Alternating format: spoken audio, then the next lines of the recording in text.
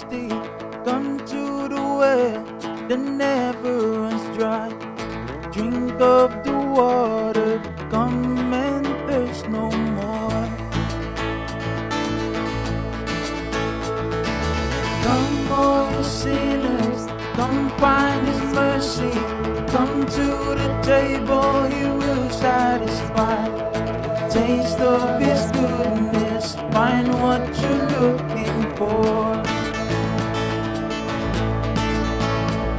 For God so loved the world that He gave us His one and only Son to save us. Whoever believes in Him will live forever.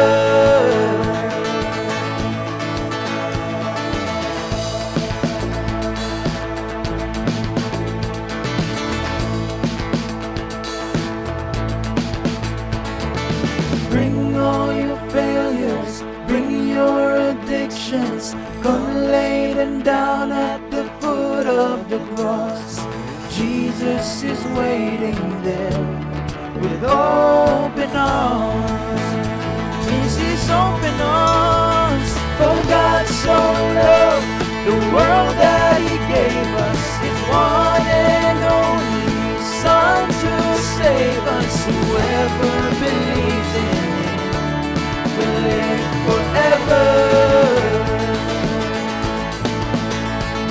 The power of hell forever defeated. Now it is well, I'm walking in freedom. For God so loved, God so loved the world. Praise God, praise God, from whom all blessings flow. Praise Him, for the wonders of His love. Praise God, from whom all blessings flow. Praise Him, for the wonders of His love. His amazing love. For God so loved the world that He gave us His one and only Son to save. For God so loved the world that He gave us His one and only Son to save us. Whoever believes in Him will live forever. The power of hell forever defeated. Now it is well, I'm walking in freedom. For God so loved, God so loved the world. Bring all your failures, bring your addictions, come lay them down at the foot of the cross. Jesus is waiting, God so loved the world.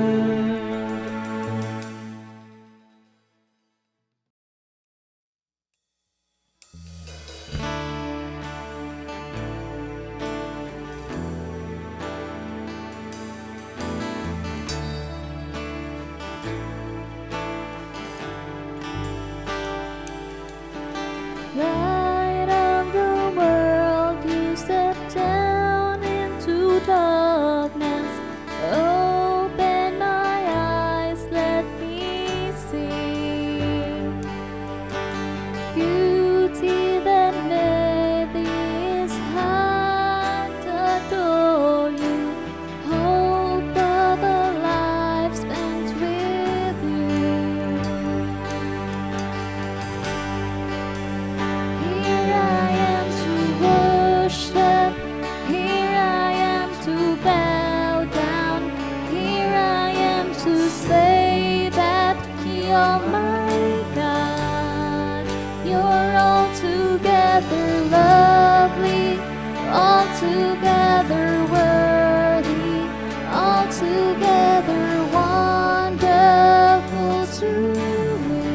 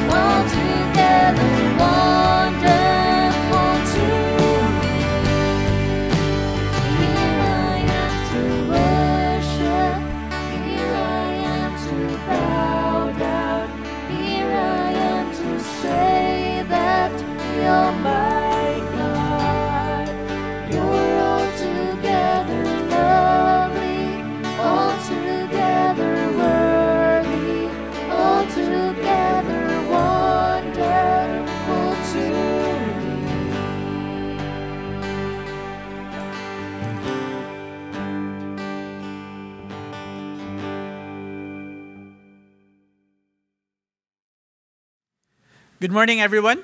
Good morning, church. Before anything else, allow me to greet everyone a blessed and Merry Christmas and a Happy New Year. If you are following, we're doing a series with the people who sang to Jesus Christ on the day that He was born. We already talked about the Song of Mary, the Song of Zechariah, and also the songs of the angels. But this morning, we will be going to talk about the Song of Simeon. So Simeon is not very familiar to everyone.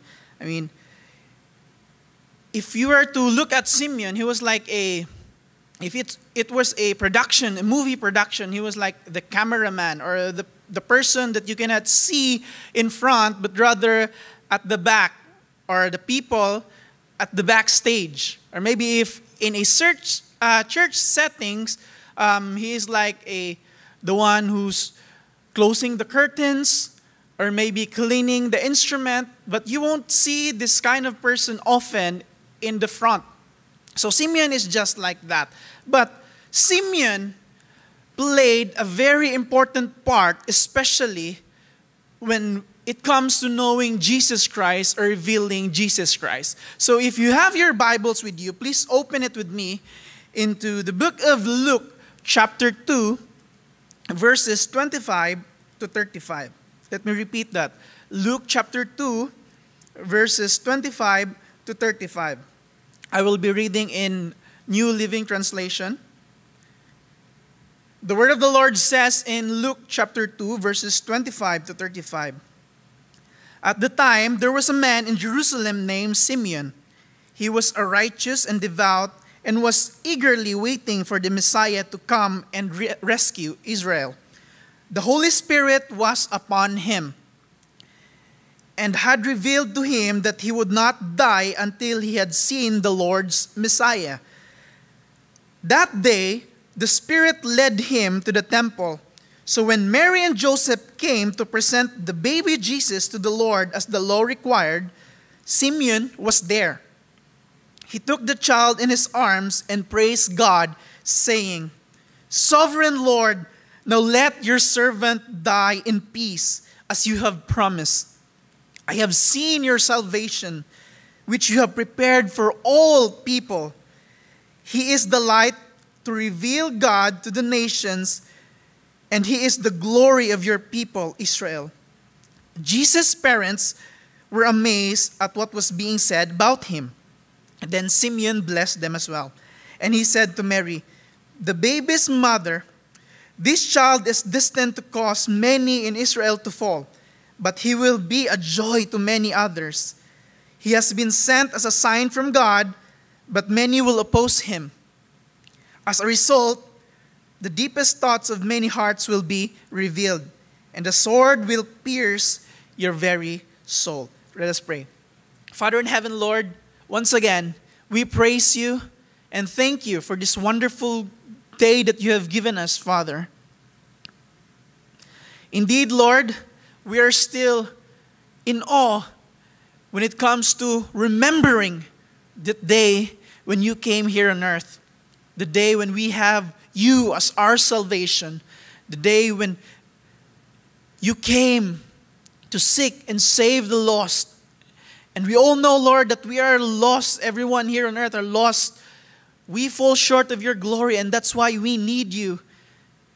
And that's why we are still in awe every time we remember the day that you came to save us, Lord. Because we believe that we don't deserve that kind of love.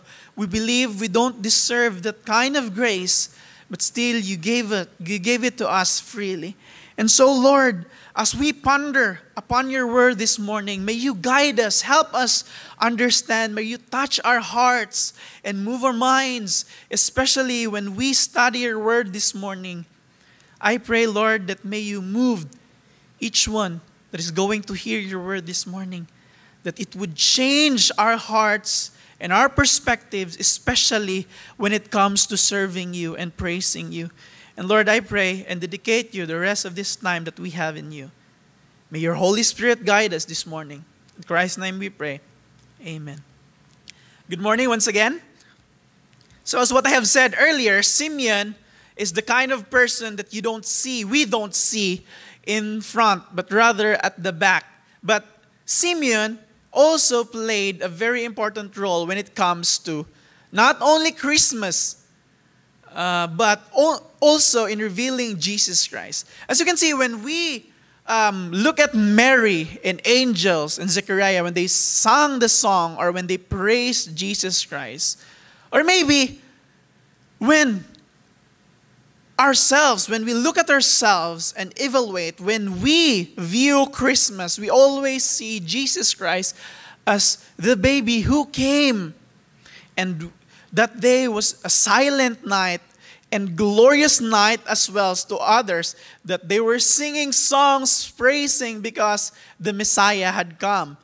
We all know that the Israelites was waiting for Jesus Christ for a very long time.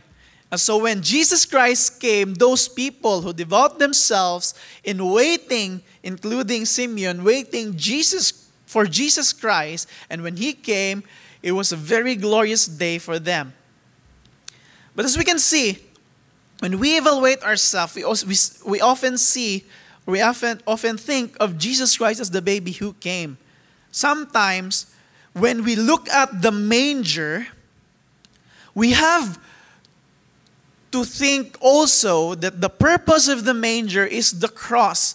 The very reason why Jesus Christ came, that He was born in a manger, because He's going to suffer and die on the cross. And that is what Simeon has revealed to us and to Mary. And when we read this particular passage, we would clearly understand the purpose of Jesus Christ, why He came.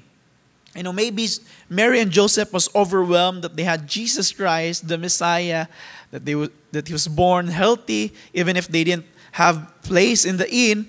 But Jesus Christ was born, and the time they went to the temple to present Jesus Christ to the Lord, maybe they, as a mother or a father, maybe some of you can relate when you first saw your baby, and then it was like a very joyful moment. And maybe Joseph and Mary was overwhelmed.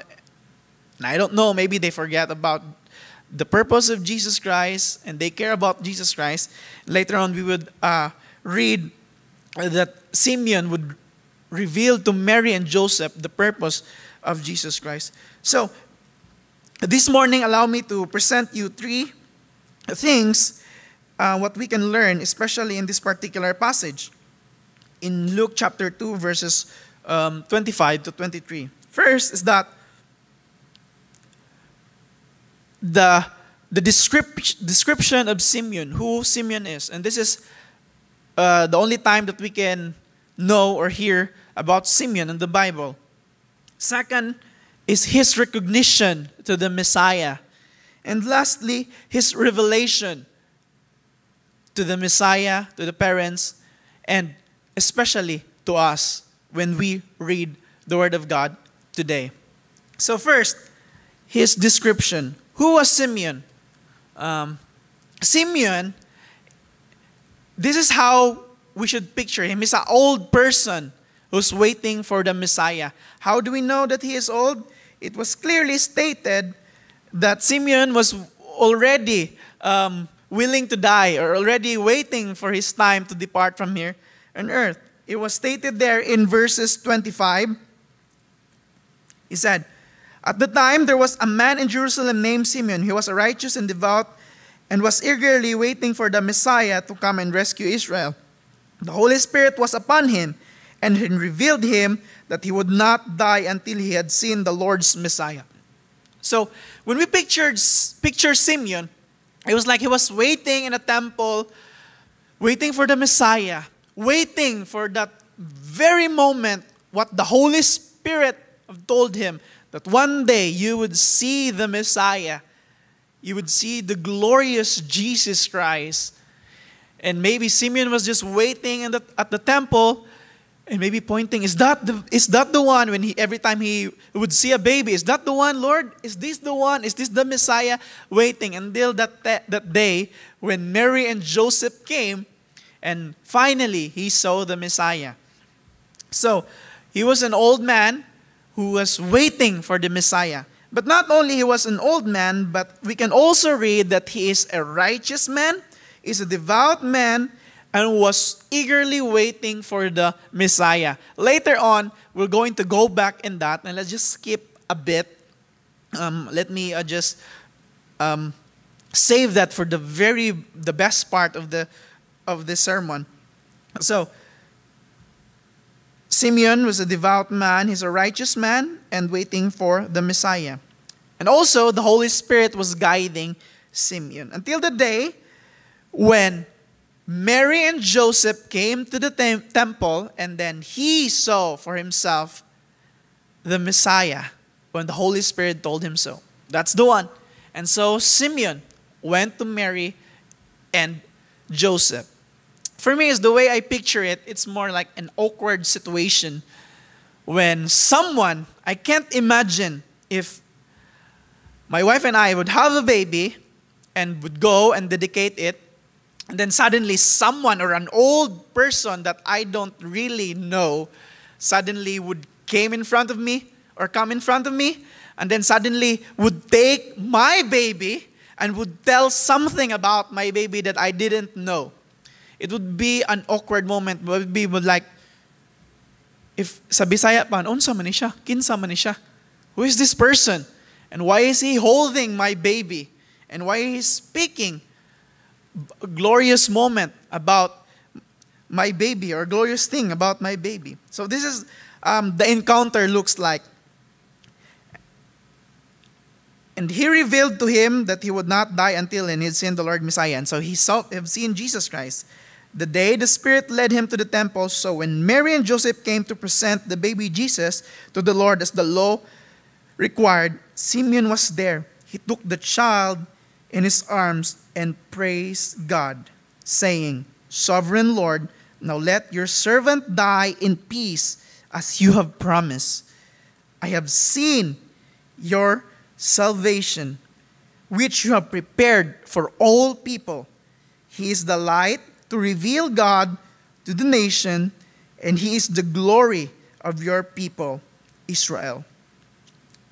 So the encounter was most likely a recognition from the Holy Spirit that this is the Messiah, and a recognition to Mary and to the baby, Jesus Christ, that this is the one, the Messiah. And we can see the reaction of Mary and Joseph. They were marveled of what Simeon just did, or what Simeon had declared, or people call it the song of Simeon. So song is like a poetic or an expression. So if you love someone, you would sing them a love song with all what you have felt inside your heart. And if you are mad, or maybe you're angry or depressed, maybe you would sing songs that is depressing. Or maybe you would sing songs that is heavy metal when you're angry or you want to smash something. So more likely the song is like an expression, and this is how expressed Simeon when he saw Jesus Christ. Imagine, Simeon was waiting for a very long time, hoping that he would see the Messiah, but also wanting to depart from this earth. But then suddenly when he saw the Messiah, he was praising him with words. He was expressing him with love when he took Jesus Christ in his arms. He was expressing what he had felt for a very long time. And he just burst into praises and adoration for the Lord Jesus Christ. When he held Jesus Christ in his hand, he was saying this word, Lord, I'm ready to die. It was like, kumbaga sa Bisaya pa, Lord, pwede na ko mamatay. An expression of saying, I have seen everything. And Simeon for himself, I have seen salvation. I have seen the light of this world. I have seen the Messiah who would rescue everyone. Not only for the Israelites, but he was saying all people. He was expressing his love, adoration, and praises for Jesus Christ. I mean, it was a very long time he had been waiting. for the Messiah to come. And it was a confirmation for him that the Messiah was really true. And it was a confirmation for him that Jesus Christ, the Messiah, was real. It was a confirmation for him that what the Holy Spirit told him was real. And that's why he was so happy seeing, and he was full of joy seeing the Messiah. He was praising the Messiah. And we could learn from Simeon here. As you can see, maybe some of us was waiting for someone to rescue us before we met Jesus Christ. And then suddenly when we met Jesus Christ, when someone introduced Jesus Christ, maybe in our small groups or maybe someone invited you to church and you have learned about Jesus Christ and how great His love was. And so you have learned about Jesus Christ and you have met Jesus Christ. You did have an encounter with Jesus Christ. But the question is, are we like Simeon? So happy, expressing his love. Maybe someone of us here we're just taking it for granted. Maybe someone of us here, maybe that's the reason why we don't really sing song. We don't burst in joy. We don't burst with praises and adoration with Jesus Christ because we don't really know the importance of Jesus Christ in our lives. And here comes Simeon, someone that we don't really talk often, bursting with joy, praising with Jesus Christ. I hope that it would change our perspectives and how we praise Jesus Christ. I mean, if we could just realize who Jesus is and what He has done for us, His great love for us, that He had saved us, He had given us salvation, then we would be bursting in joy like Simeon. We would be praising Him every day, every hour, every minute of our lives. We would be living for Him and not for ourselves because of what He had done. And lastly, thirdly, His revelation. So Simeon not only praising, expressing his love through songs and through poetry in Jesus, but he was revealing something. He revealed Jesus Christ, or the Messiah, to us, to Mary, and to the people who would read about Jesus Christ. It was stated in verse 33 to 34. It says, Jesus' parents were amazed at what was being said about him. Then Simeon blessed them and he said to Mary, the baby's mother, this child is destined to cause many in Israel to fall, but he will be a joy to many others. He has been sent as a sign from God, but many will oppose him. As a result, the deepest thoughts of many's hearts will be revealed.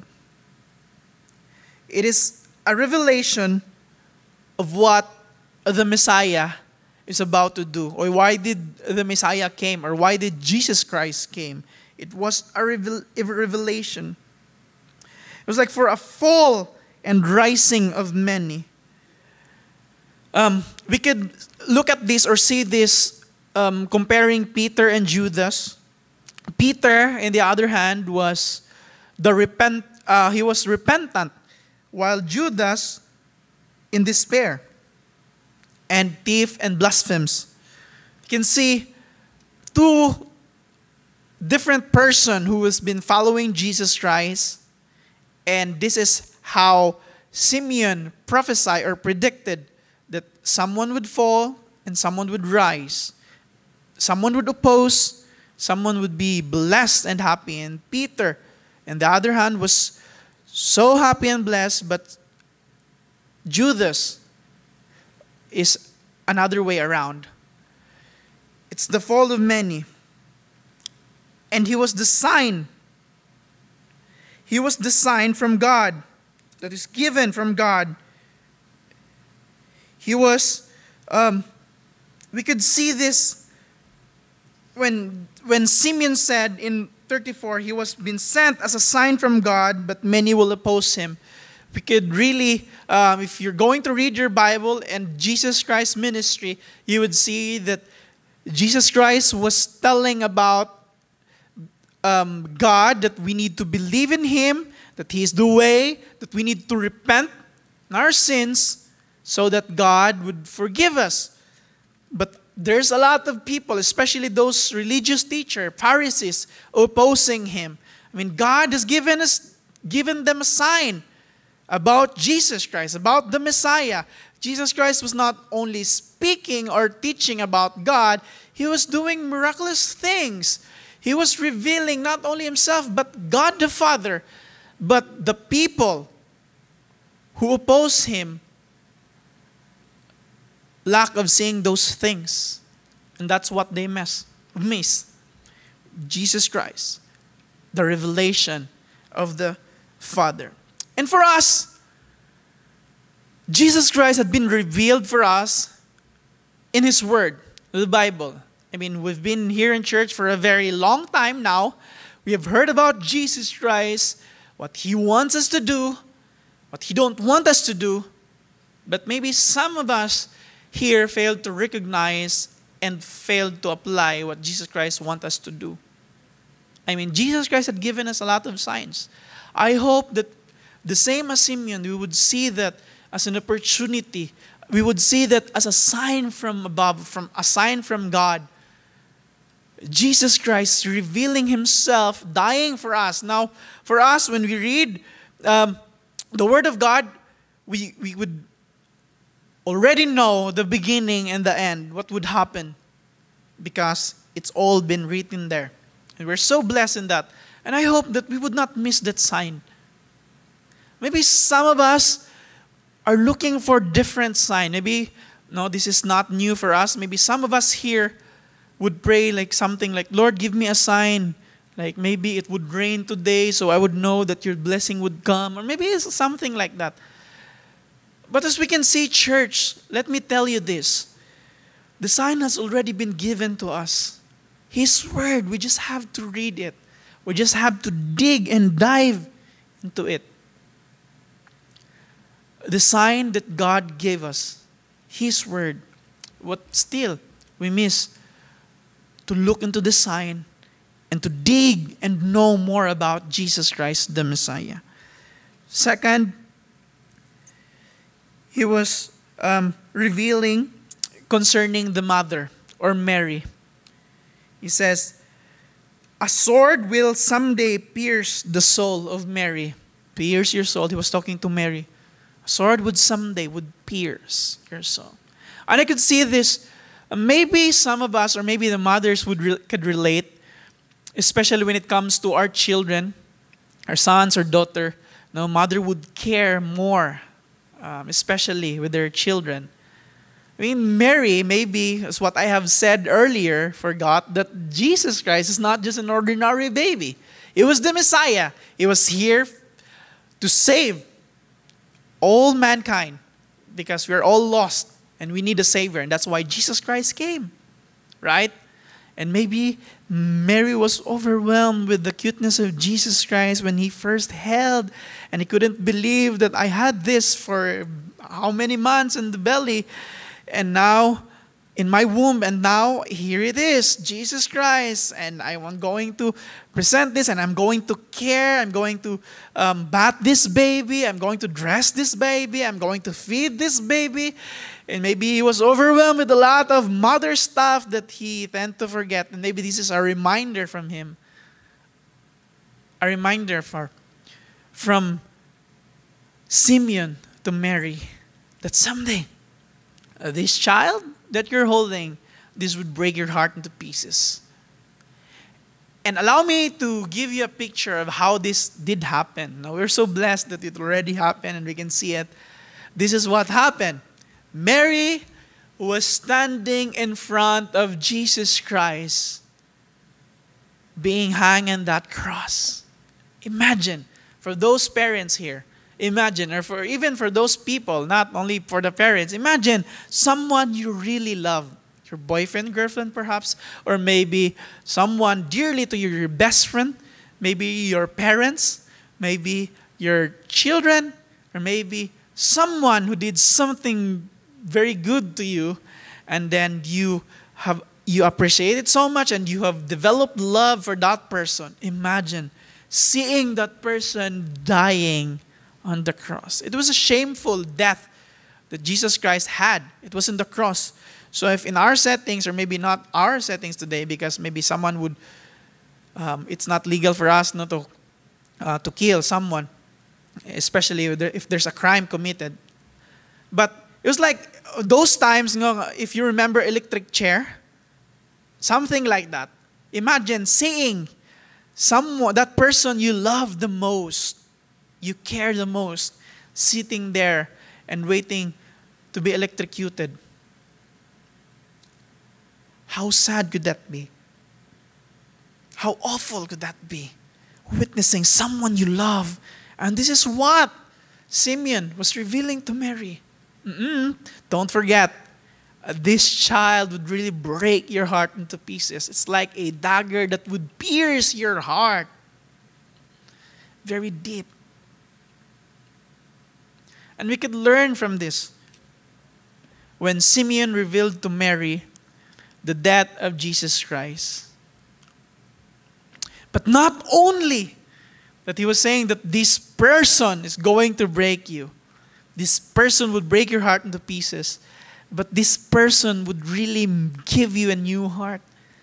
Because of his death, we could be renewed.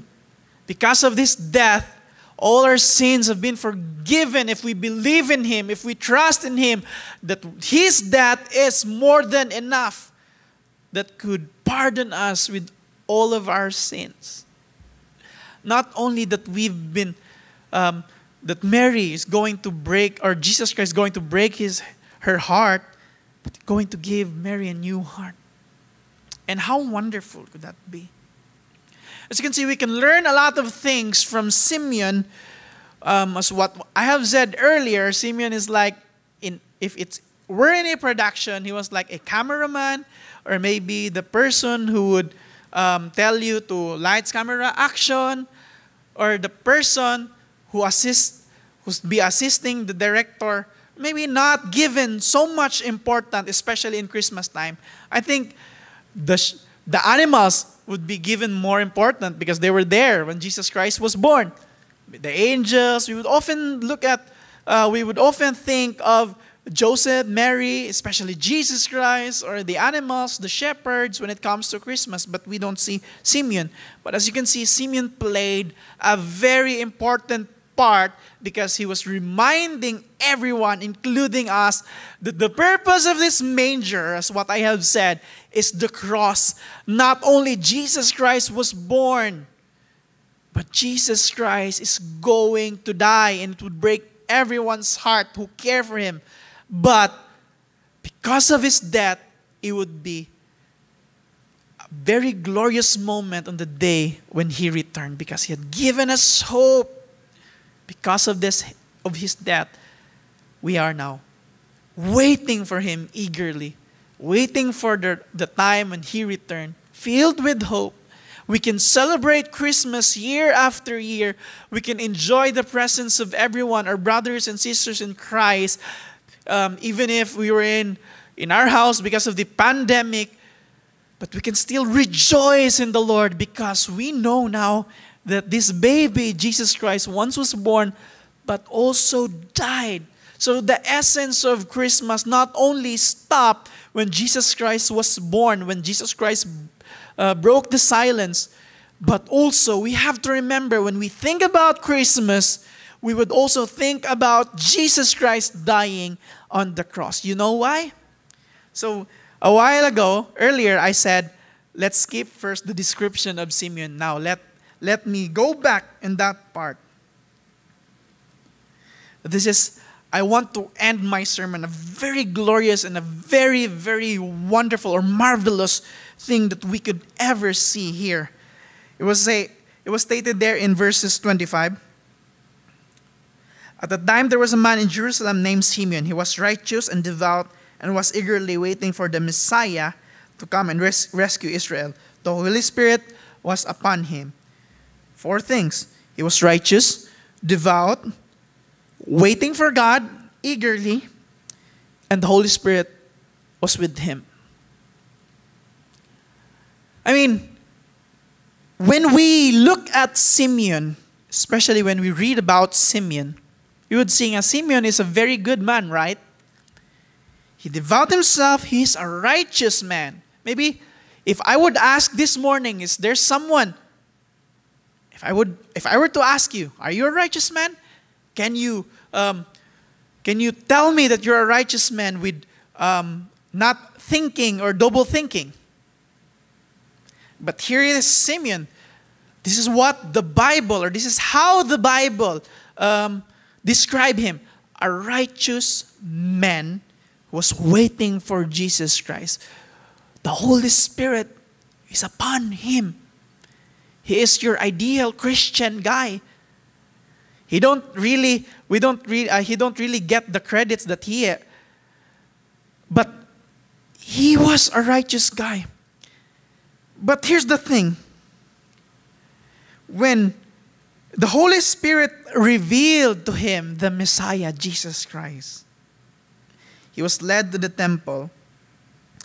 He said, and he revealed to him that he would not die until he had seen the Lord Jesus Christ. When the Spirit led him to the temple and he saw Joseph and Mary, Simeon was there. He took the child in his arm, and praising God and saying, Sovereign Lord, now, let your servant die in peace, as you have promised. I have seen your salvation. Take note of this verse 30. I have seen your salvation. Which only proves that being a righteous man, devoting ourselves to God, waiting for Him eagerly to return, is not enough. We need Jesus Christ. And that is the essence of Christmas. If we could just know, and put in our minds and our hearts every day of our lives that we need Jesus Christ. Not just a one-time event, but every day. We could be righteous, we could obey all those commandments, but it would not suffice. It would lack something. And that is the reason why Jesus Christ had to step down from heaven. Because we lack something to fill into that void. And that is Jesus Christ.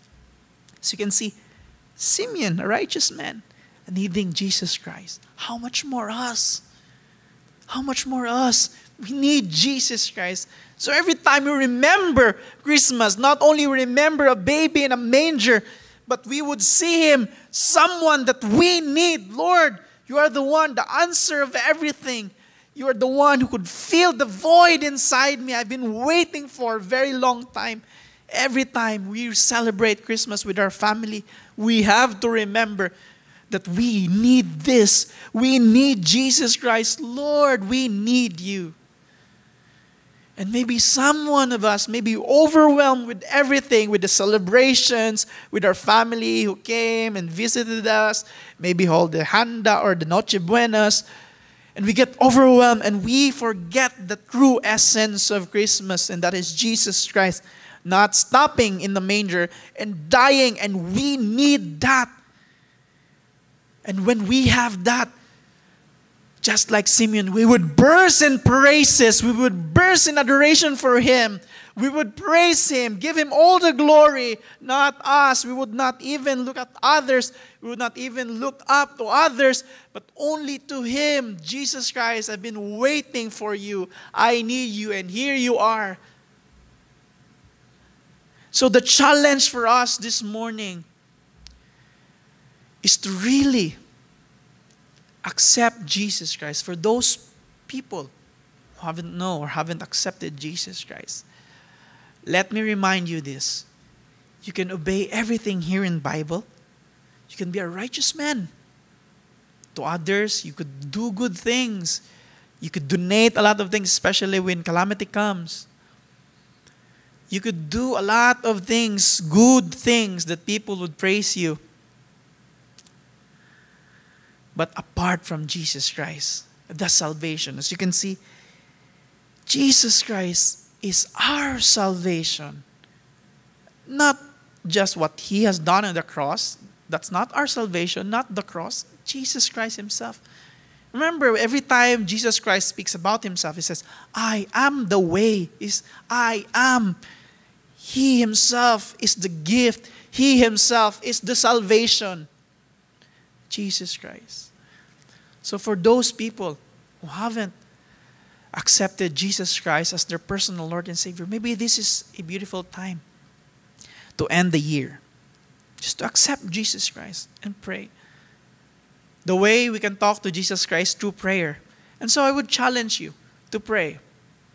It could be today, this very time, or maybe tomorrow or tonight. It's up to you. But again, Jesus Christ has been given to us. It's up to us to accept Him. We can talk to Him through prayers and tell Him that we need Him and we need to repent for all the sins so that Jesus Christ could forgive us. And the challenge for those people who have Jesus Christ in their hearts is to show Jesus Christ to others.